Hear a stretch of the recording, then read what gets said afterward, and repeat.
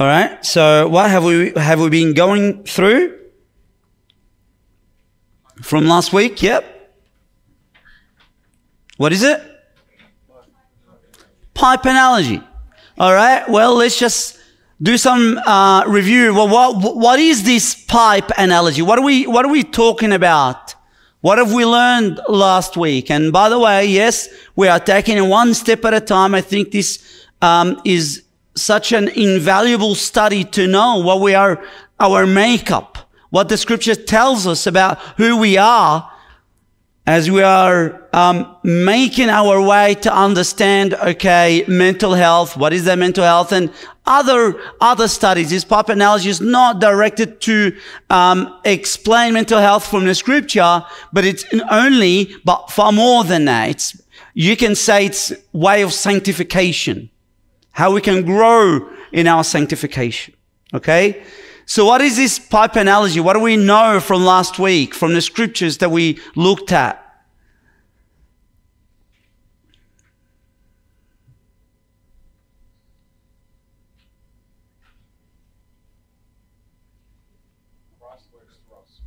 Christ works through us. Okay, good. What else?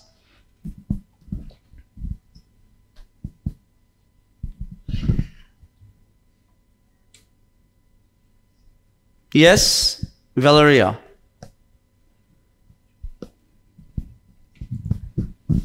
And how does God work through us? Well, you draw a pipe, and that has two ends. The one side has the inlet, and the other side has the other end has the outlet. Through the inlet, we receive from God. Yeah. And it goes through the pipe, goes through us, works in us, through us, and give it out to people. So what we receive from God, we can then, serve the people. Excellent. That's principle number one. It seems from many passages that we looked at last week that the scripture lends it to us that we may say that we are kind of a pipe where God wants to work not just in us, but through us. We're meant to have an inlet and an outlet. Better to say, God, I want you to work through me than just, God, I want to be a tool in your hands. All right. If I want to be useful, there is no usefulness in me other than when God works in and then through me. That's what usefulness is in the scripture. Pipe. Okay, what else? So that you can say that this is the first principle what we spoke about last time. What's another thing that we've learned? Who's meant to be in the inlet and who's meant to be in the outlet? All right, Mia, what did you want to share? Yeah, God's meant to be at the inlet and people are meant to be at the outlet. Sometimes we change these around when we take God out of the equation.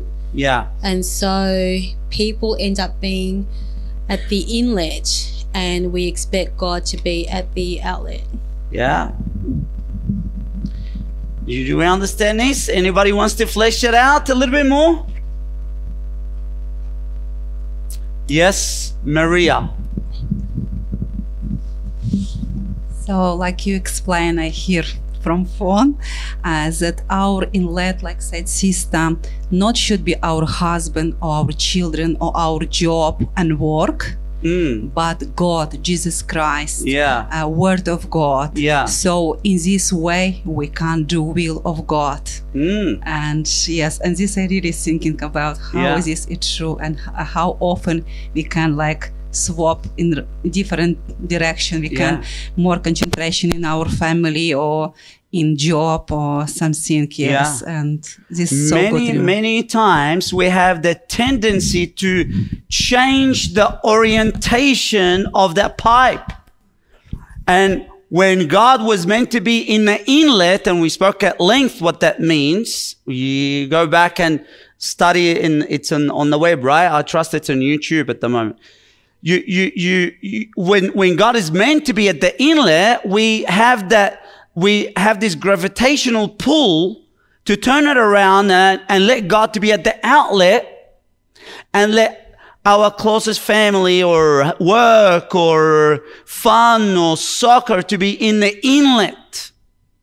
And what does it mean to be in the inlet?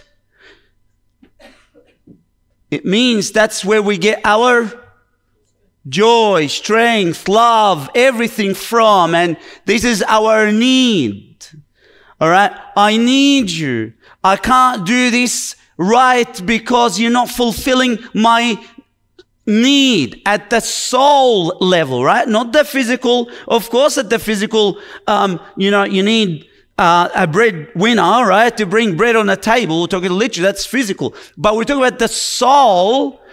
Listen to me. If you have an unbelieving husband, unbelieving wives, it really doesn't matter. You're not better off or worse off, whoever you have, insofar as the inlet is concerned. We all have to have who? God. Right? God is meant to be at the inlet. And when we begin to feel we're crippled and we can't function the way we're intending to function, and we say, oh man, I just can't pray, I can't read the word, or I can't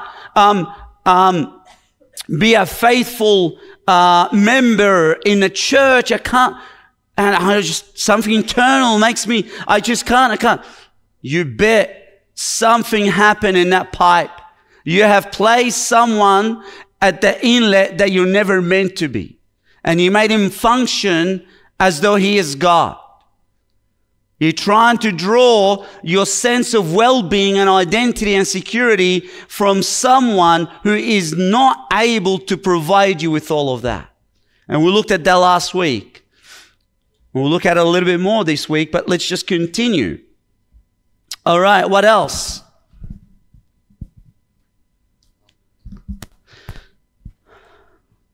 All right. And maybe another thing that we looked at predominantly, what is it that resides in the inlet? Our affections. That's what we're really talking about. Okay? Remember the passage we looked at last week?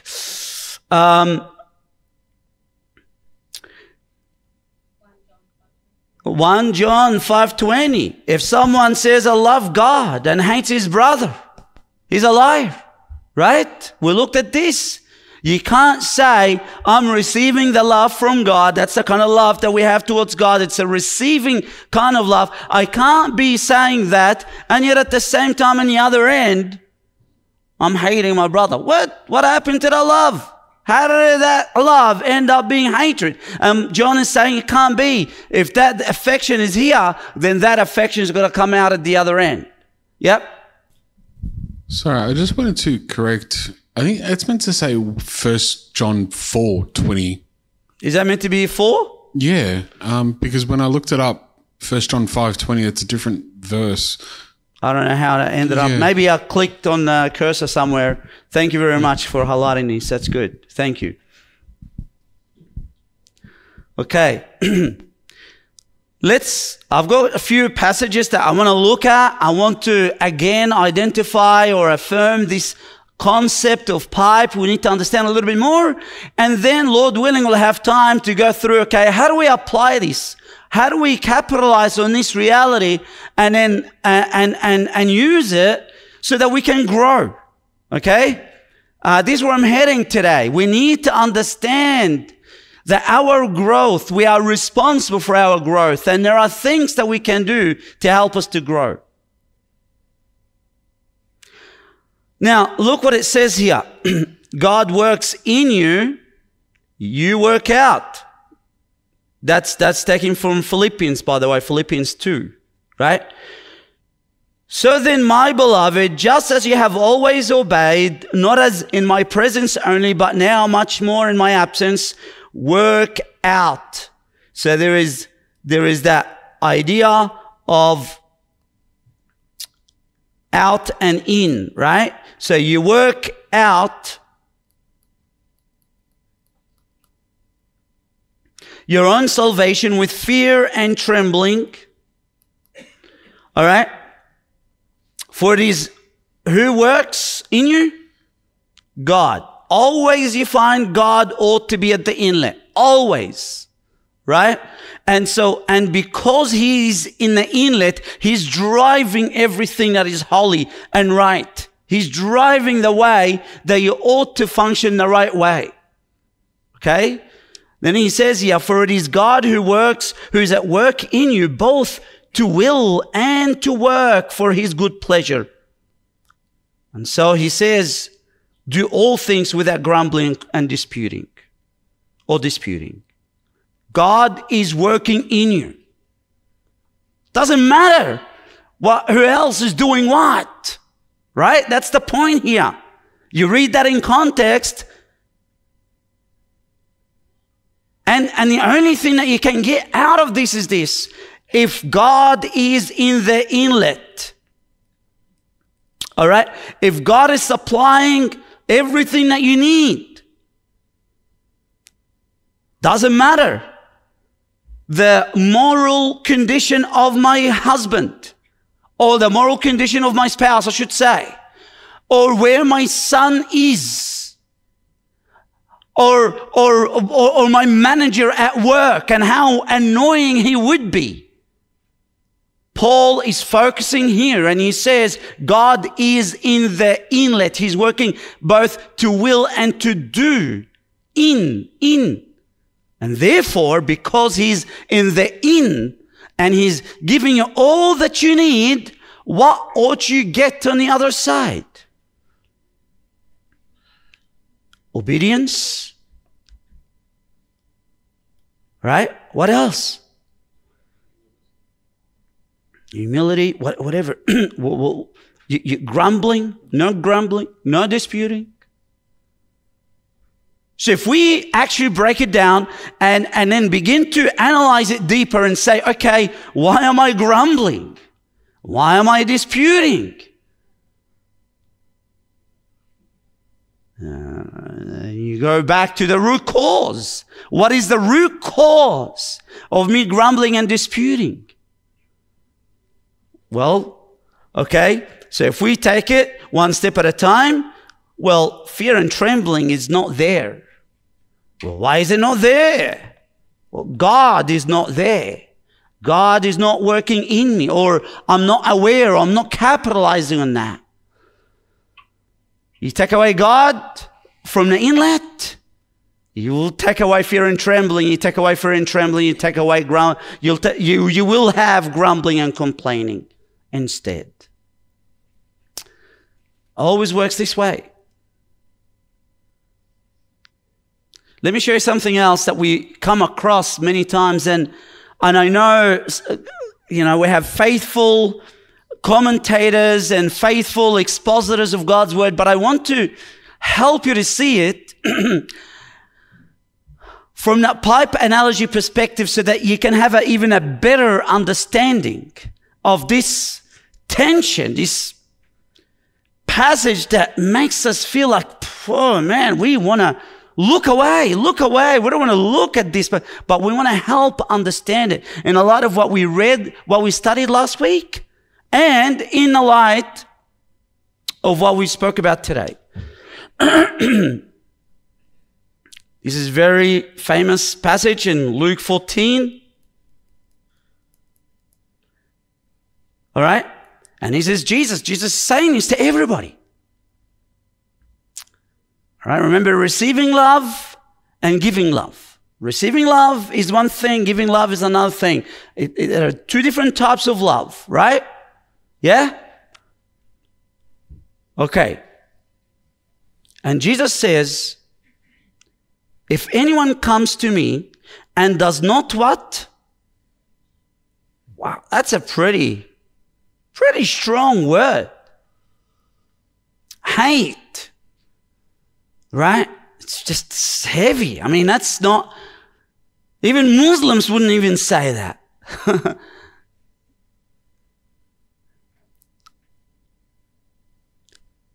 does not hate who? Not even his enemies. Forget about enemies. He goes even to the father, to the mother, wife, children, and brothers and sisters. What? It's the ones that you're meant to love the most. I mean, what do they have all in common? Oops. They're relatives. What else? Closest relationships. Right? And Jesus is saying, yes, even your own life, you cannot be my disciple unless you hate the closest relationship to you. You cannot function as a Christian. Whoever does not carry his own cross and come after me cannot be a Christian, cannot function as a Christian, cannot live as a Christian. A Christian is someone, according to this, and when I understand it, who hates the closest people to him. Well, now that you understand the different kinds of love and the inlet and the outlet, what is Jesus saying? Yes, Cynthia. That none of those people you're in a relationship with are going to be your inlet. Absolutely. Absolutely. What Jesus is saying, listen, buddy, listen. You better make sure who is in the inlet. Jesus Christ, that's what you ought to do. It is only exclusive to him. Is he saying that you really hate them? No. And I know some people who try to explain this. They say, oh, you got to love Jesus a lot more than your husband or wife and children, all that. So much that the love that you have compared to, it looks like hatred. I get that, I understand. But if you look at it carefully, no, he's not actually saying that. He's actually hate. And do you know what that means? Yes, love them.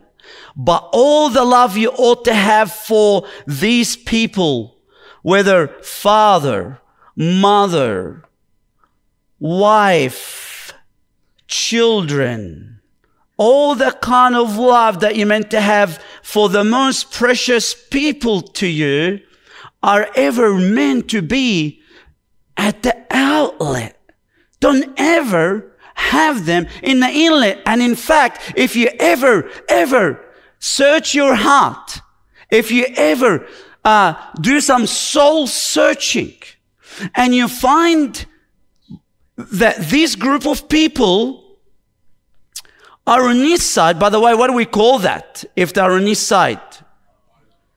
Idols. If you ever find them as idols, what do you have to feel?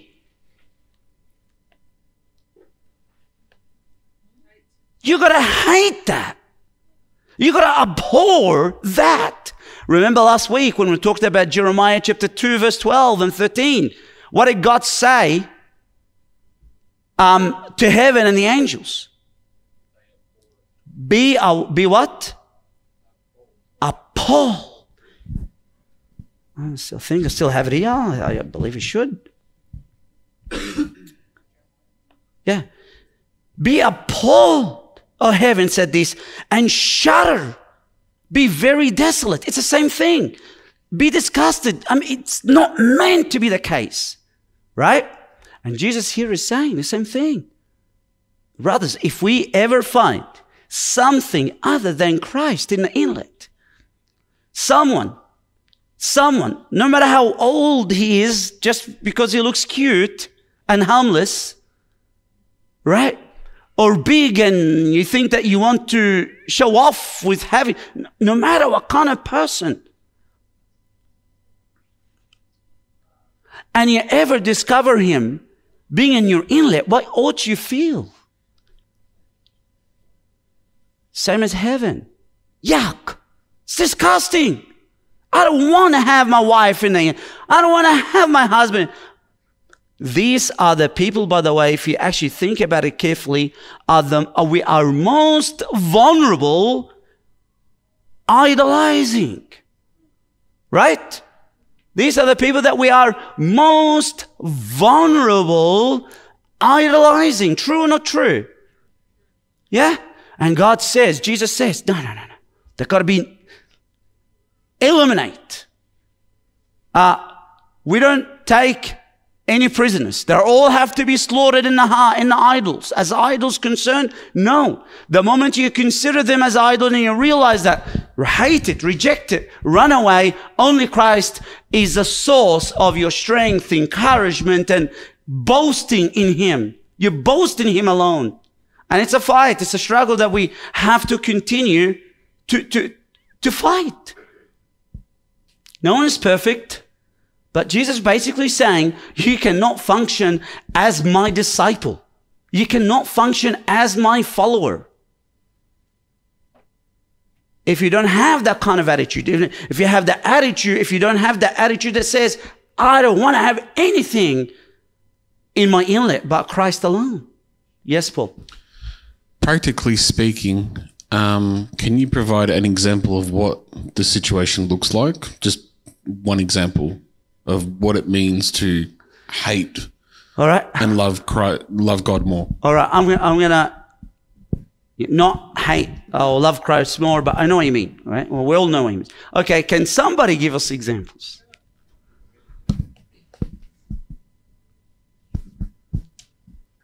So my children. Yeah. My children, is that what you're talking about? My children can be my inlet, and then out from my inlet that anybody who touches my children in any way,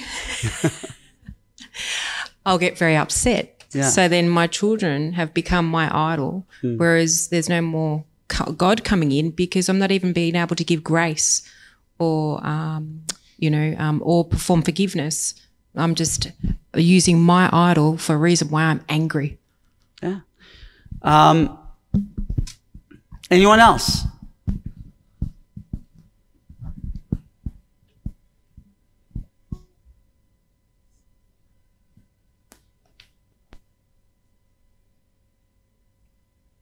Anyone else? Yes, Samuel.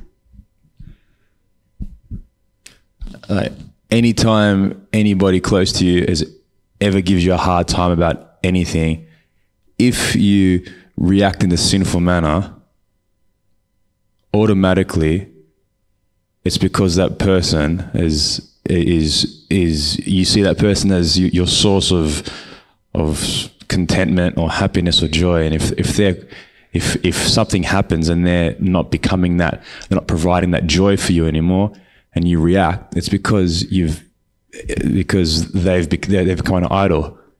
So that just sort of applies to, in so many different ways.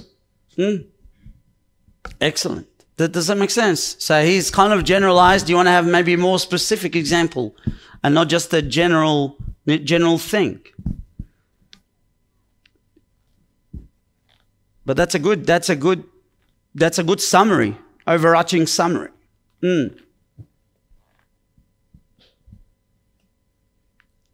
All right.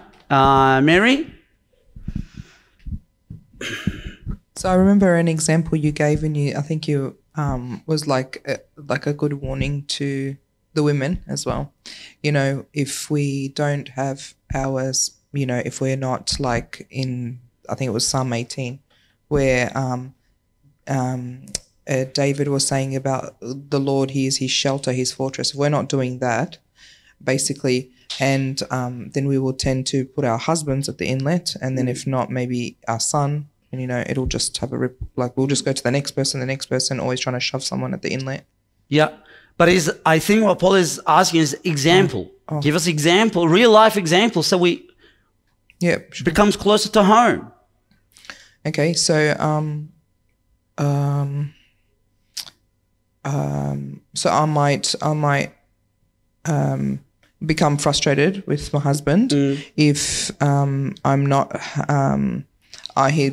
he's not dealing with me in with some understanding or something like that, and so I would sin because I would display anger. I'd be getting upset about that. Why is that? Because I'm placing him at the inlet, when I'm supposed to be getting that from Christ.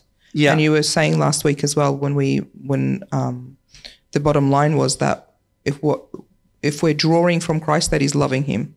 That is loving Christ is a drawing from Christ. And so you would draw from who you love and who is supposed to be correctly placed at the inlet. Hope. Question. Okay.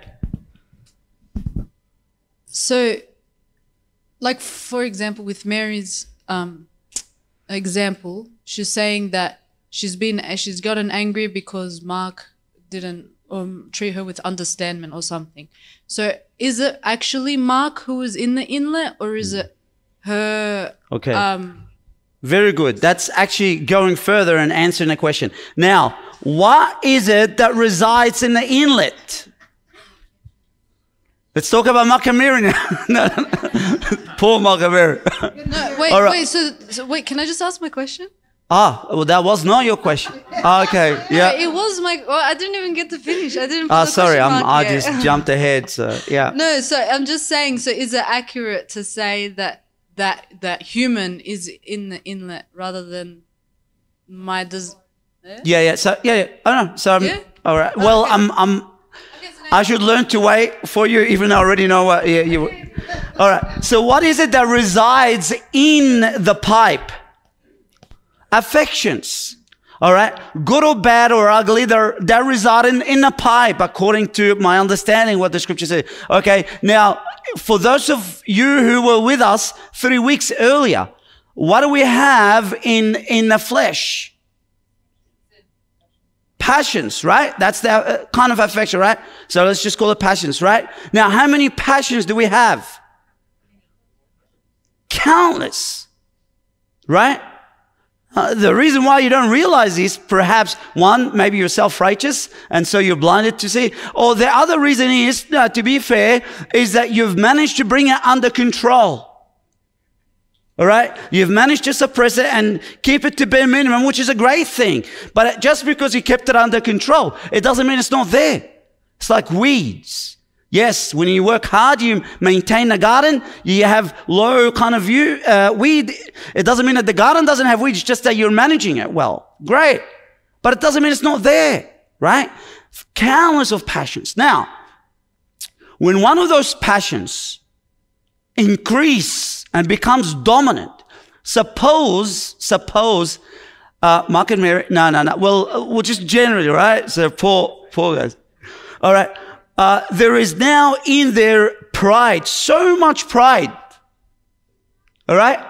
He wants to suck whatever he can get out of the inlet to fill up that pride. All right? He's thirsty to gratify that thirst, that hunger. So he places his wife here. Right?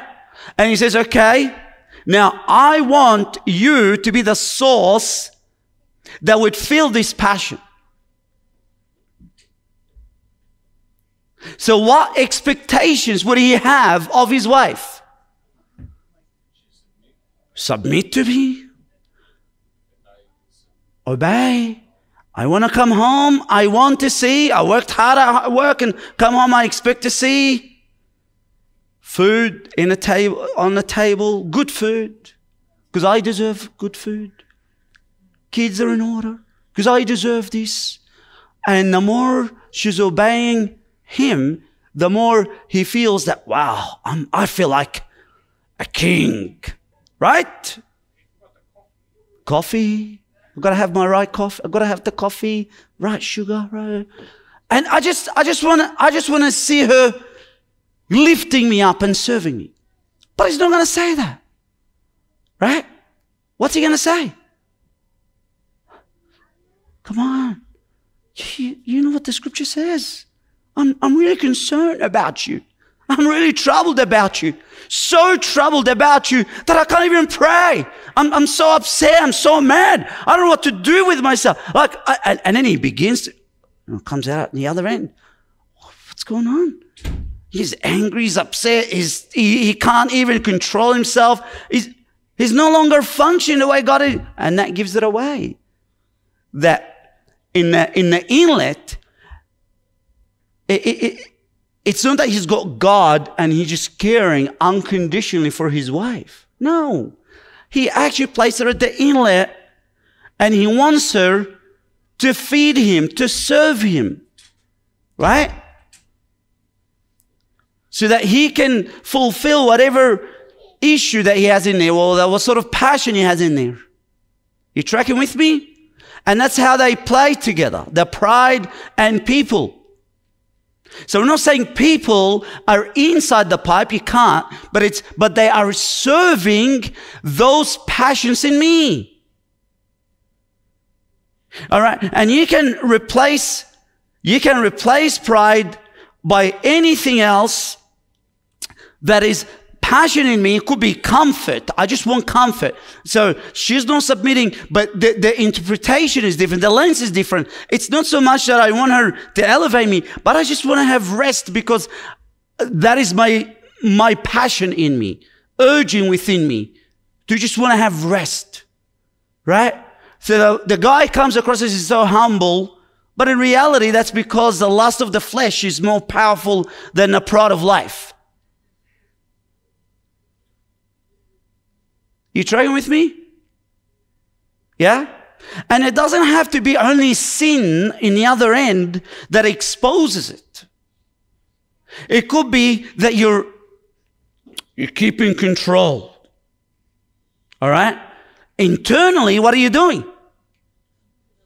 You're boiling inside.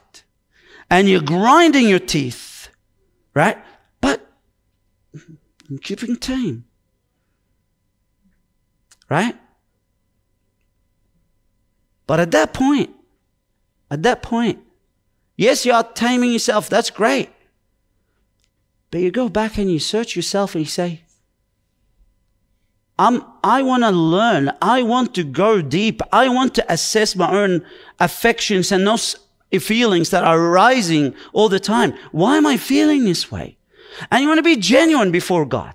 You don't want to be just good morally from externally, but internally, here, there is war going on, and you're kind of ignoring it. Well, so long as I didn't sin, I'm totally fine. No. Why is it? And you ask yourself, have the courage to ask yourself, why is it when my spouse or my son or my daughter does ABC, and yes, okay, I've kept my cool, thank God for that. But why is it internally, I feel like someone turned on the kettle and it's, reaching 100 degrees. Why? Right? So don't just wait until you sin and say, well, now I have to search my heart. No, you know yourself. You know when you're just kind of fuming internally and you're cursing internally while at the outside you're smiling. We're pretty good at that. Right? So you tracking with me? You understand? So this is an example, Paul, of how it works.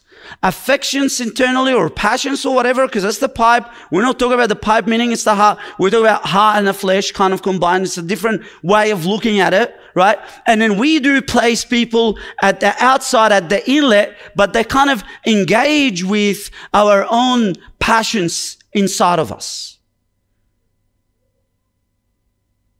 Right? All right. Yeah. Is it a possibility to place yourself at the inlet and the outlet of the pipe because you're a very self-righteous person, you're very prideful, and say someone rebukes you for something and you say, oh, no, I'm not going to talk to that person because they're in the wrong and I know I'm in the right. So is it a possibility to have yourself, like to glorify yourself and chase after, yourself because you're such a self-righteous person? Yeah, it's called narcissistic. Yeah. And that's why Jesus says, even his own self. Right? Easy, yeah. Yes, Hope. Does that answer your question, Hope? Yes. So, as a Christian, obviously in our flesh we have heaps of pleasures and bad stuff, right? Yeah. So, and they're always going to be in that pipe. Yeah. Right? Yeah. So, when they're in that pipe, that means that God will never be able to be in the inlet purely because those pleasures are raging. Yeah. So my question is, how do you fix that? Yeah, because exactly. they're always going to be there. I know. Yeah. How do you fix that? Yep. That's very good. So is it true that there is a time when Christians have God as the inlet? Because the pleasure's always there, you know? Yeah. All right. Let me ask you a question just before I tell you. Because he asked two questions. He asked the question, is there any time when God is in the inlet? Look, when can we really say, at what point in our lives can we actually say, yes, that moment I loved God with all my heart, all my mind, all my strength? Is there any time that a Christian can say that? Right? At the same time, could a person really claim that he's born again and yet he would say, I never ever loved God with any part of fabric of my heart, of my mind, of my soul, or my strength? Equally false. Because remember, there is flesh and a heart at the same time, working, operating at the same time. So what we can say, in reality, we are having, yes, Christ here. In reality, we're talking like if we have a spiritual X-ray and we are having you to scan and we read the report, we'll find that Christ is there, but there are other people there at the same time. Only believers have this. For unbelievers, it doesn't matter how good they perform, no matter if they never sin, what would it look like in their inlet? Anything but Christ. Okay? It's just the way it is. Right? So that's, and so your goal, Christian, your goal, believer, the war is that how do you eliminate this and maximize that? All right? That he would, according to John the Baptist, he must what? Increase. And I must what? In what sense? That's in the inlet we're talking about. Okay? So that he can actually be manifested through the pipe into the outlet as well. You tracking with me? Now, let me give you another principle. The way to eliminate this part from here, actually, I should say, insofar as you have, idols, whatever they are, husband, wife, children, money, work, status, all right, you will have affection here that will clog up the pipe, right? These guys over here will clog up the pipe, all right? Meaning I have pride. Jesus will not serve my pride. Jesus will not flow that easy through the pipe of mine when I have a lot of pride and I'm outsourcing that feed from somebody else that is not Christ. Okay? Agreed? Someone who's got strong, powerful lust and urges. Well, Jesus is not going to satisfy those urges of lust. Well, where will he outsource that feed from? Right? You got porn, you got this, you got that, right? Now, insofar as I have those things, well, how do I, and of course, that's going to cripple my Christ likeness in the outlet. All right? It's going to be crippled. Well, how do I eliminate this? That's I believe the principle. The principle to eliminate this bit here. Does anybody want to have a guess?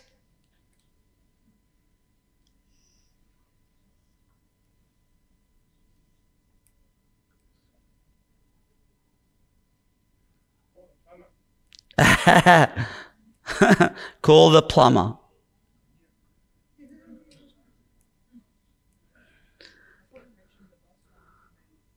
No. This is where your duties will shine. You're going to have to do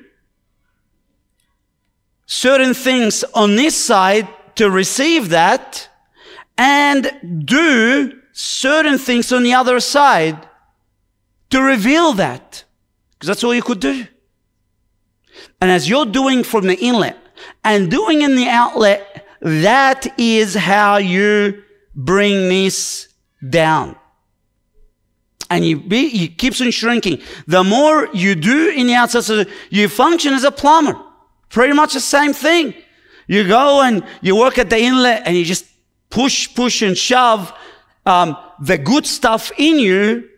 And at the same time, you unclog the outlet. You keep on letting it out until it flows. Where do we get that from? Okay. Actually, let me... time. Let me give you a quick illustration to tell you about this. I know it's going to take time, but there are a couple of passages I wanted to address, but if we go over time, we'll do it next week. All right. I did this with some of those people who I did counseling with. Suppose you live in Taylor's Hills. Most of you live in Taylor's Hills or thereabout, Caroline Springs. All right. And let's say, for whatever reason, China decided to blow up Australia. And they wanted to start with Taylor's Hills. All right, they were going to blow up that suburb. They don't like it. They don't like the people there, so we're going to eradicate it. All right? But for whatever reason, they realized that Caroline Springs has a lot of Chinese people, so we're not going to blow up Caroline Springs. Taylor's Hills, Caroline Springs, okay? And you're sitting there, and you are so scared, because you know you live in, tells you any minute you hear missiles bombing and the ground is shaking and oh man, what's going to happen to me? And then you run and you hide under the bench and you're scared to even go to the toilet. So you let it go and it's just, you're a big mess. Now suppose that there is a fireman who comes to you and says to you, listen, I have 100% track record to take people from this suburb, Taylor's Hills, all the way to Caroline Springs into this safe haven and nothing will harm you. That's a track record. You walk with me, I'll take you one step at a time and you will be in that place where you are most safe. And I've done it 1,000,000 times. And none of those people who followed me, got hurt. And you look at the track record, you say, yeah, it's true. You kind of begin to breathe again and relax. And you close your eyes. You say, yes, I will follow you. With all of my heart, I will follow you. And you open your eyes. Where do you see yourself? Under the kitchen bench, right? Where you were. because he didn't say to you, close your eyes and open your eyes and I will take you. He said to you, what do? You follow me step by step and I will take you there. Right? So if you say, yes, you're my savior, you can do it, I trust in you, I'm just going to kick back and relax under my kitchen bench. What's going to happen to you? You're going to get blown up. Right? Because the rule was, what do you have to do? Follow him. Right? So likewise, you've got not China, you've got Satan, and he is throwing bombs at you, and internally, you've got a big mess. You've got a war internal, right? You've got pride, control, attitude, all kind of terrible, wicked passions. And you don't do anything. You just close your eyes and you open your eyes and you say to Jesus, Jesus, I trust in you. How's that going to help you? That's the difference between when you're being justified, but being sanctified is totally different. You got to do something. Do something. For example, I've got a couple of examples here.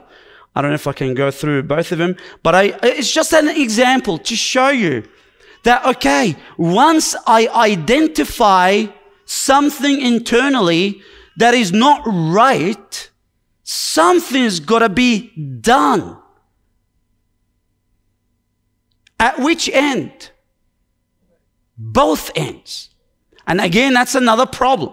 Okay? Because a lot of times, okay, yes, we ruled out this. A lot of times people just close their eyes and open their eyes and they think everything's sorted, but later on, they're still the same people as what they were. The second problem is that people say, okay, you know what? I'm just going to go pray and sing songs until I have goosebumps and I read about the attributes of God and all this beautiful stuff. Surely it's going to have effect on me. That's true. It's nice. But if that's all that you do, not going to help. It's not going to help. And of course, you've got the other ones who focus at the other. We've got to focus at both ends. At both ends. Look at this.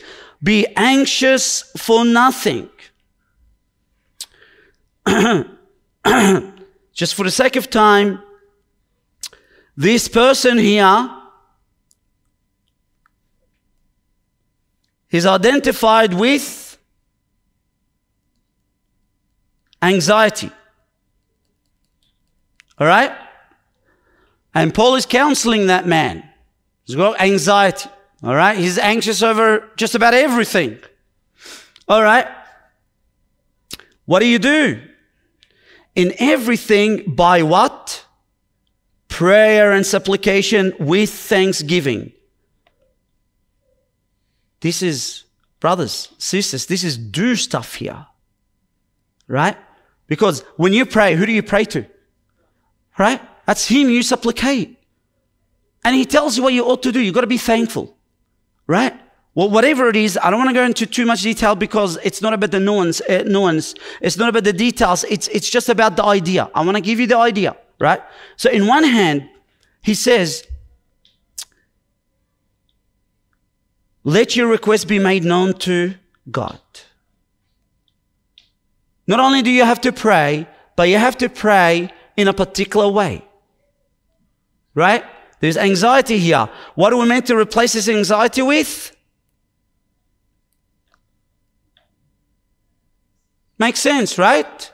Right now, the pipe is clogged. There's anxiety.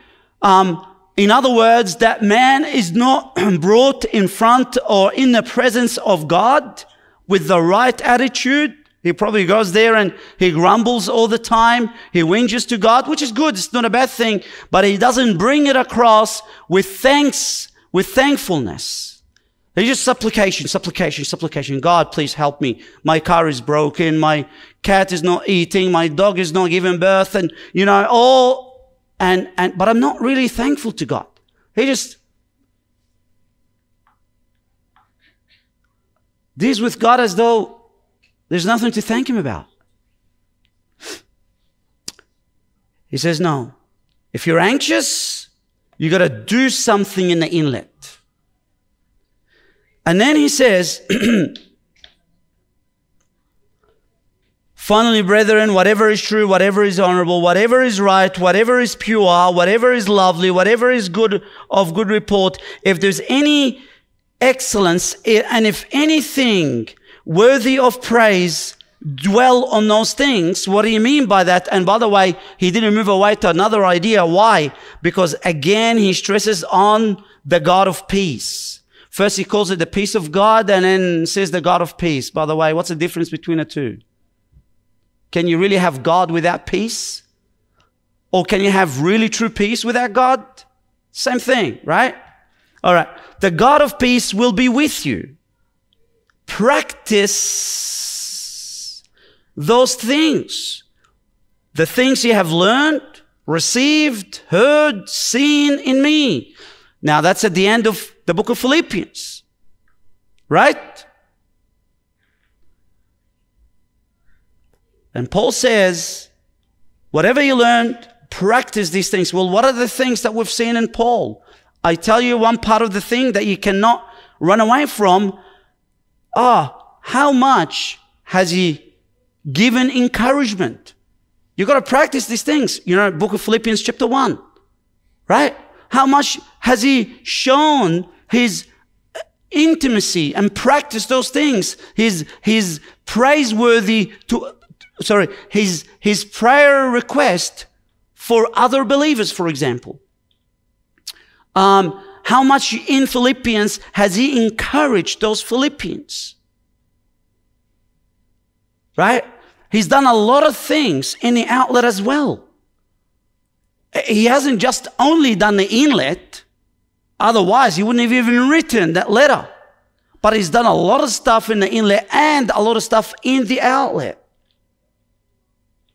All right? Again, time is always against us. So I just want to move quickly to another example, and we can break it down more and understand it more,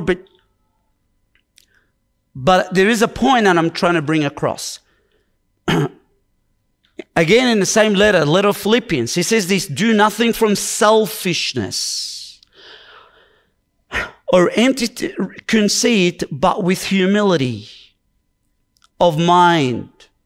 And he kind of combines two things. He combines in that pipe, there is affection of selfishness. All right, empty conceit, another way of saying arrogance. Don't do it out of arrogance. Don't do anything out of arrogance. All right? All right, he says, but humility. And you know what? They go hand in hand, right? Yeah? It's true. There's a reason why he put them together. When you are selfish towards people, you are arrogant towards God, right? Or when you're arrogant towards God, automatically you're selfish. Every arrogant person is a selfish person. How does that work? Can you see that? Do you understand what that means? If you're arrogant, you're selfish, right? Because who's the most important person to you? Yourself. You deserve this cake. And you don't want to give me one. Thank you. Thank you. God bless you guys. All right. You deserve this. You deserve this coffee. I deserve this thing. What is the best thing? I deserve this. When we play soccer on Saturdays, those people, those kids, they want to be the best team, part of the best team. I deserve this. I don't care. I don't want to be part of the losing team. I want to be in the winning team. I deserve this. Right? And when you carry that attitude with you, you will be selfish. And you trace it back, you will find because there is arrogance. They go hand in hand. So how does Paul try to attempt to help us with this? You want to fix arrogance? It's got to be humility. And you want to fix selfishness? Regard one another more important as yourselves, okay? Do not merely look out for your own personal interest, but also for the interest of others. That's one thing. And the second thing is, what is it? Have this attitude in yourselves, which was also in Christ Jesus. 1 minute he says to you, all right, do something towards the brethren.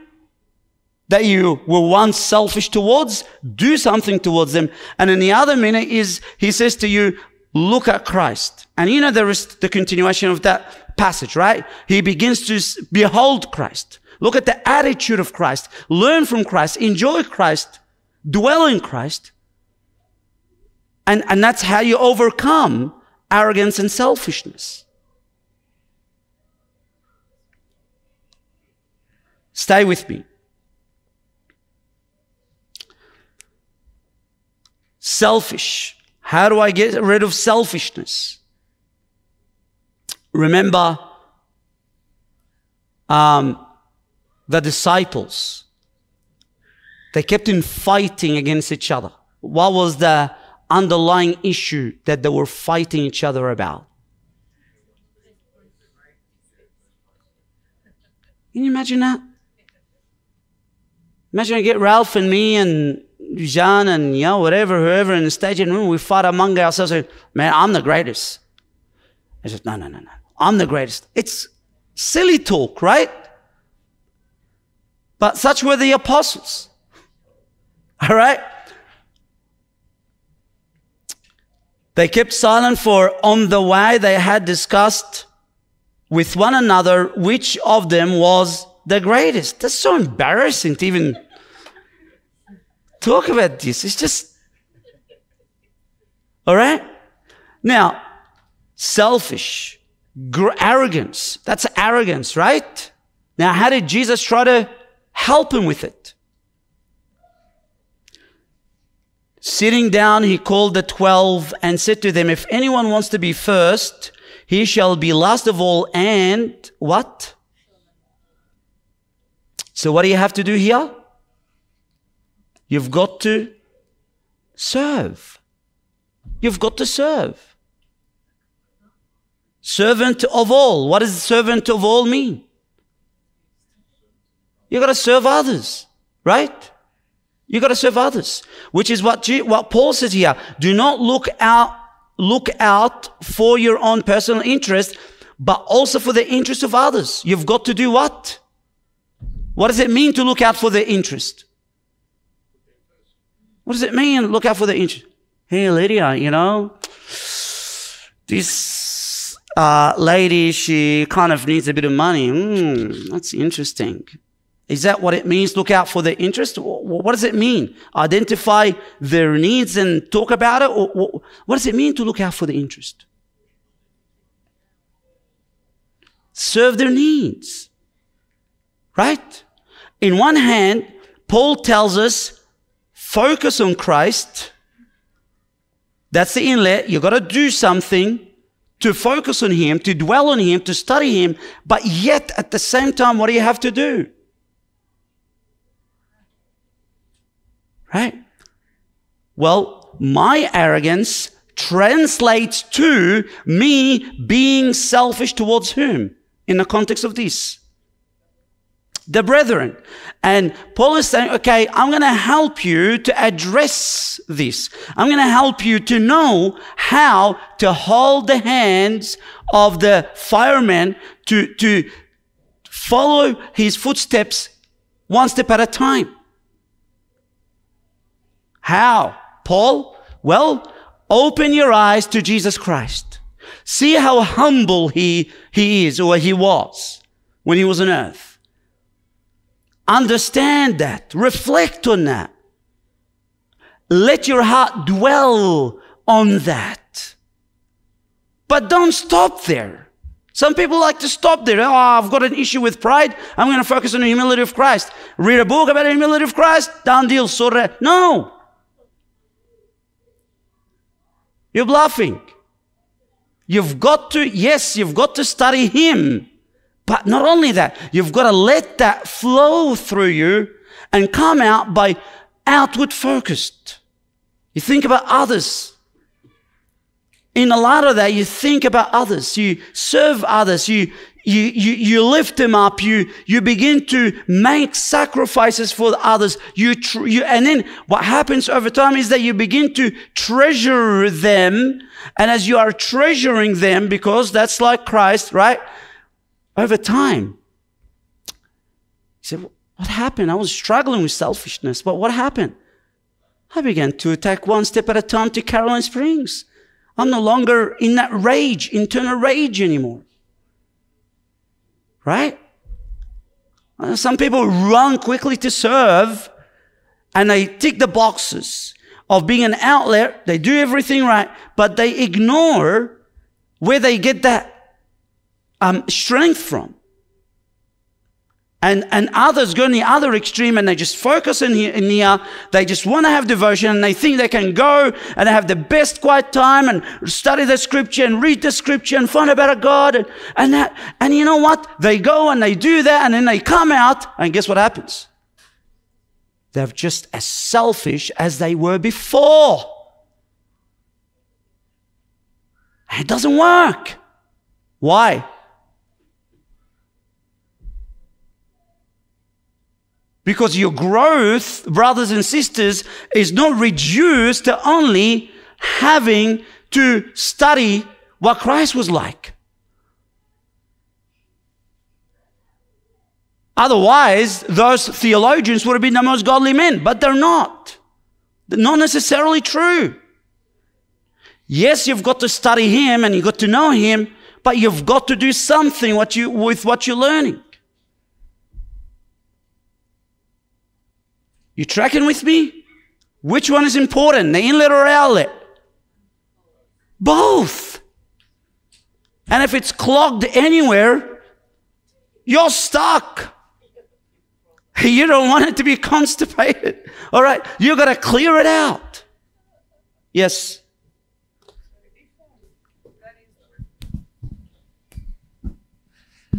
So I'm just confirming that is the working out your salvation. And sorry to be repetitive, but how would you do all that? What is the fear and trembling part? What is working it out with fear and trembling? What does working out with fear and trembling mean? That's a very good question. It's 8:30, sister. Okay. Yeah.